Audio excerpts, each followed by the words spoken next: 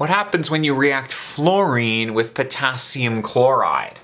Well, fluorine itself is F2, commonly found as a gas at room temperature, and potassium chloride is a solid at room temperature, although you can also find it dissolved in water. That would mean AQ here. What I want you to see is that you have a single element here and then a compound here. I'll write that down for you, but what I'm trying to emphasize is that this is a single displacement reaction, where this single element will take the place of one of the elements in this compound.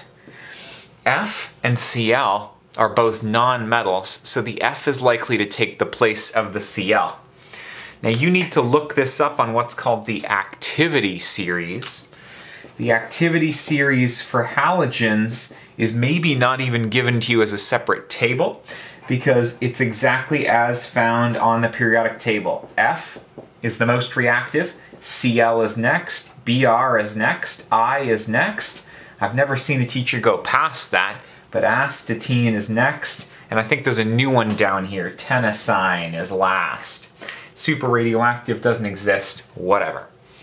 So, when fluorine, the more reactive element, reacts with this compound, the fluorine takes the place of chlorine because it's higher in the list.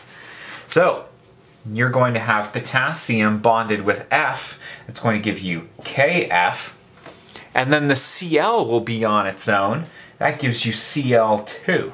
All of the halogens as pure elements have a little 2 underneath their diatomic molecules. Chlorine at room temperature is a liquid. You could probably get away with, no, it's a gas. It's a gas. It's bromine that's the liquid. My bad. And then this potassium fluoride is probably also a solid. Unless this was AQ, then say that this is AQ as well. There you go. The point is, a single element will displace a similar element in the compound as long as it's higher in the activity series. Cool? Cool. That's single displacement. That's all you need to do. The end. Peace.